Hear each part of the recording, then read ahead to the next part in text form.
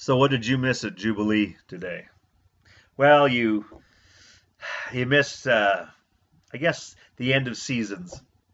You missed the choir's final anthem and performance of the season. They were joyous and it was fantastic.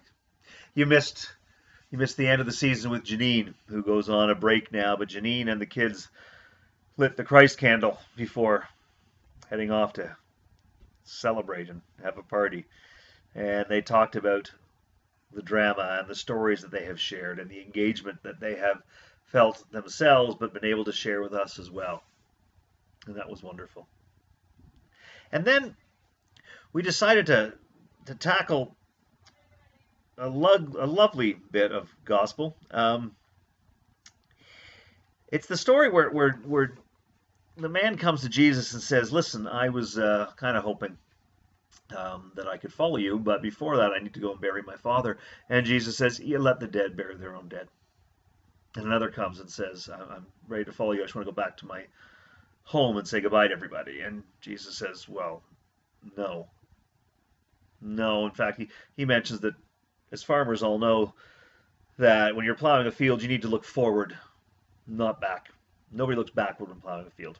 If they do, they're not fit for the kingdom of God.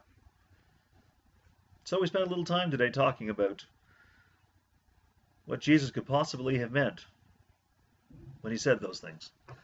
How somehow those seemingly harsh words from Jesus can be recognized as good news. And we realized as we listened to those stories and sort of took umbrage at them, that perhaps Jesus is reminding us that the kingdom of God and faith, in fact, are not actually about us. Faith is not sentimental. It's not about restoring things the way they used to be. It's not about making us comfortable.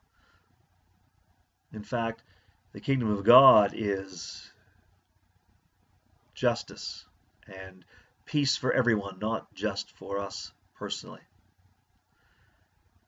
And in that, we also recognize that following Jesus is not easy. So if you thought that following Jesus would be great, you'd get together with people who think like you, look like you, and sing all those same old lovely hymns from long ago, you're mistaken. Those sentimental favorites may come by from time to time, but they are not the agenda, because it's not about you. It's not about me.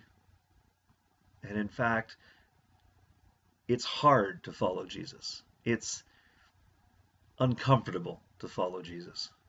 To follow Jesus, we have to open our hearts and our minds to ideas and people that we would very gladly pretend didn't exist at all.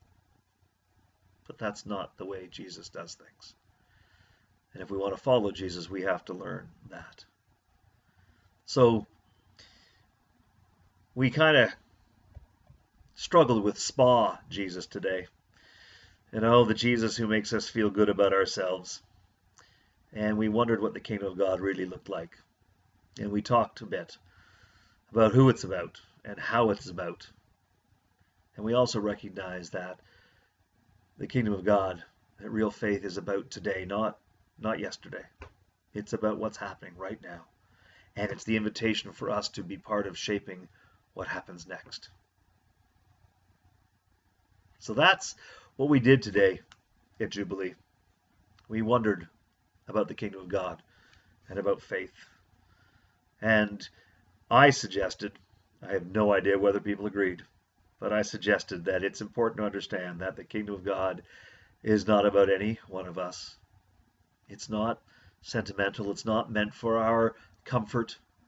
It's uncomfortable. It's costly. And it is about now and tomorrow. It has nothing to do with yesterday. So that's what you missed. But hopefully, well, we're not worrying about the past, so I'm not going to worry about today, but hopefully we'll get to see you soon because we miss you. So thanks for listening. God bless.